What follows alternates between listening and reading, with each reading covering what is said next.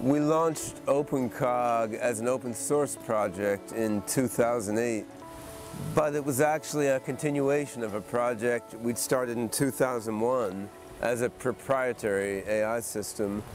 The proprietary system was called the Novamente Cognition Engine. We launched it inside my startup company, Novamente LLC. But by the time 2008 rolled around, it became clear to us we weren't making the kind of progress that we really wanted. We were doing okay, but we didn't see ourselves getting to a human-level thinking machine anytime soon. Not at that rate. So we figured, what the heck? Open source the code, see what additional participation we could get from around the world. When you launch an open source project, you can get contributions from all over the place, from universities, companies, government agencies, private individuals who just have spare time. They want to contribute to your project. We didn't know exactly what to expect.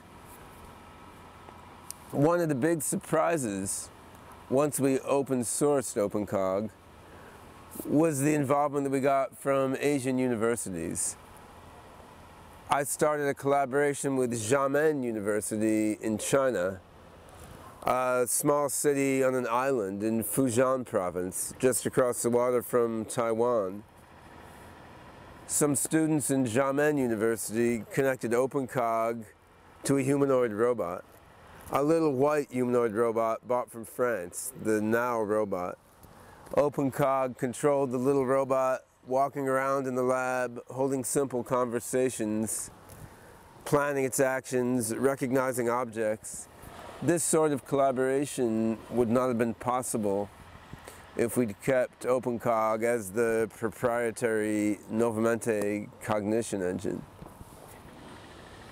The next Asian collaboration was OpenCog Hong Kong, a collaboration between my company Novamente and Hong Kong Polytechnic University.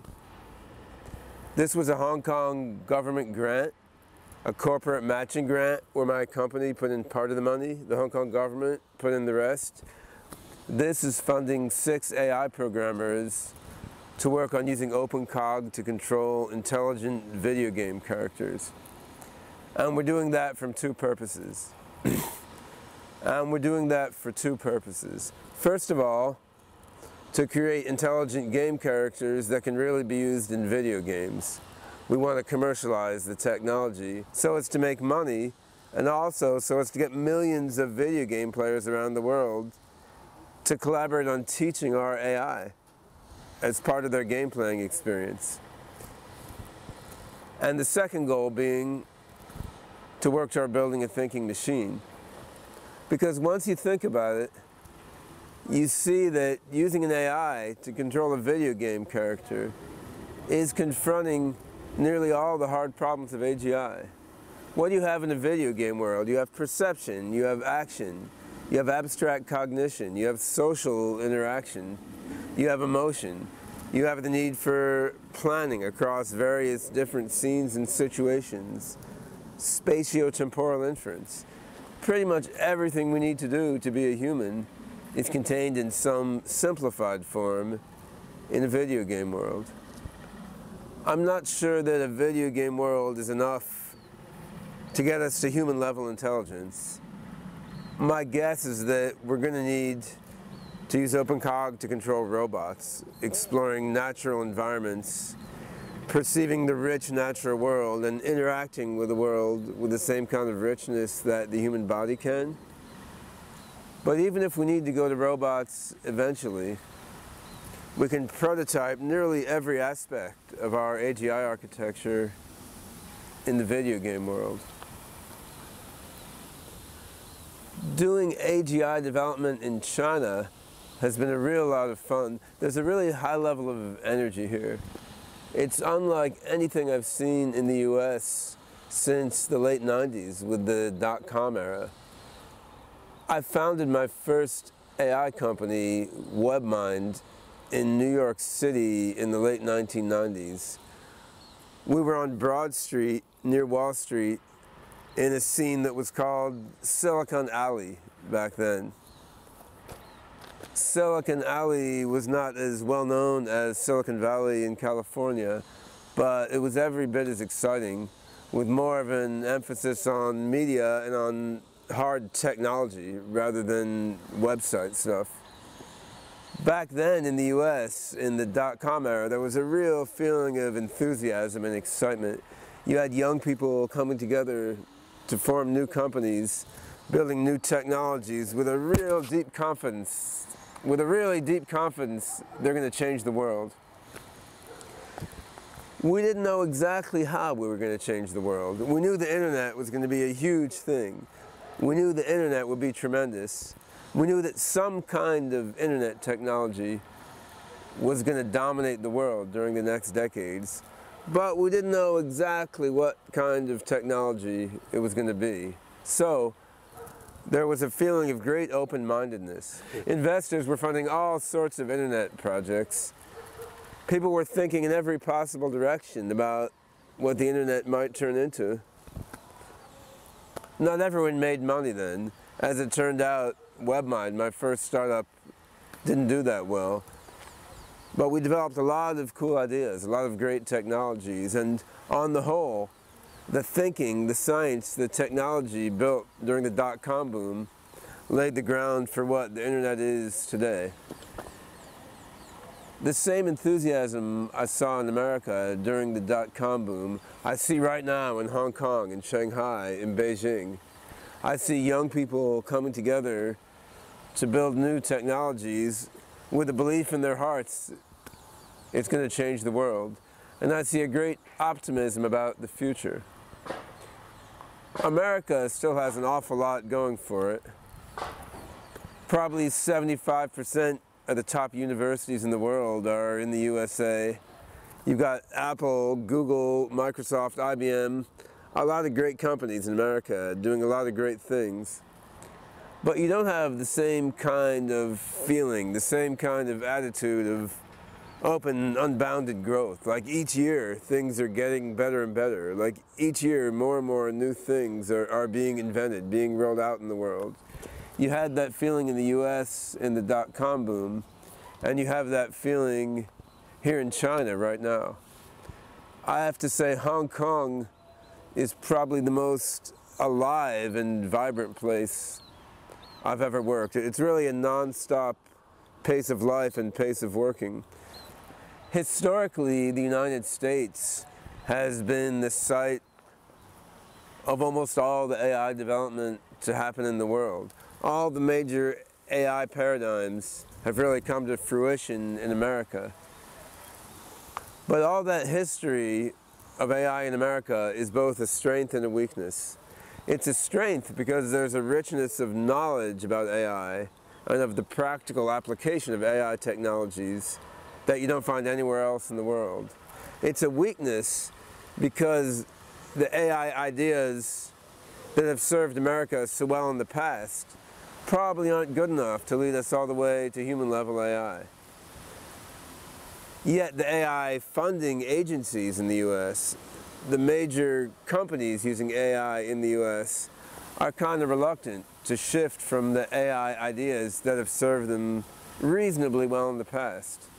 They're kind of reluctant to invest in wacky new AI concepts like OpenCog. On the other hand, in China or Korea or other Asian countries, you don't have that same kind of history. You have a lot more openness to wild new ways of thinking about AI. The Chinese government and the major Chinese corporations, they know they need artificial intelligence. They want service robots. They want AIs to help coordinate all their infrastructure systems. They want AIs to help educate their population better. They want AIs for dozens of things across the board. If you look at the latest science and technology plan of the Ministry of Science in Beijing, AI is there all over the place, far more than you see it in the planning documents of American or European governments. So the Chinese government knows they want AI, but they don't know how to do it. And they don't think they know how to do it. It's been easier for me with my somewhat novel and eccentric approach to AI to find interest in funding here in China than in America. The Chinese recognize that OpenCog is a bit out there, that it's a different way of thinking about the problem, but they like that. They're not wedded to any good old-fashioned approaches to the AI problem. I also think the holistic aspect of OpenCog appeals somewhat to the Asian mindset. There's a lot of people in the West who think about AI in terms of one silver bullet, one magic algorithm that's going to solve everything. The Chinese are more used to thinking about complex integrated systems, about holistic systems where all the parts contribute, putting in their own unique aspect, and the behavior emerges from the whole. OpenCog is very much like that. We have many different ingredients. You have PLN over here, our logical inference system. Moses over here, our procedure learning system. You have episodic memory, you have perception, you have action. All these different parts come together, forming a synergetic whole, which leads to intelligence. This kind of focus on synergy and emergence and complementarity is very natural to the Asian mindset. We've also seen some cases where the Asian culture, the Asian mentality of the developers working on the system has had some impact on how the development goes. One of the members of our Hong Kong AGI team, Shai Zhenhua, he was given the task of programming the emotion and motivation system of OpenCog. One of the first things he said when he saw the design I wrote was, wait a minute, you haven't given social adjustment and social harmony as one of the top level goals of your system. We'd provided the AI initially with a number of simple top level goals like feeding itself inside the virtual world, learning new things and experiencing novelty, pleasing its human teachers. But we hadn't thought to supply a top-level goal of social harmony and getting along well with others and pleasing its peers. So Zhenhua, with his Chinese mindset, looked at our motivational system and said, wait a minute, you've given the social aspect short shrift. So he implemented the initial motivational hierarchy of the OpenCog system in a way that reflected his own Asian values, along with the Western thinking that had gone into our original design. Right now, OpenCog is fairly simple in terms of what it can do, so the social and emotional aspect isn't all that sophisticated. But as we go further down the road toward creating more and more advanced AGI, it may well be that the Asian setting has a significant impact because the people interacting with the system as it grows up aren't just going to be Americans. They're going to be a mixture of Westerners and Chinese.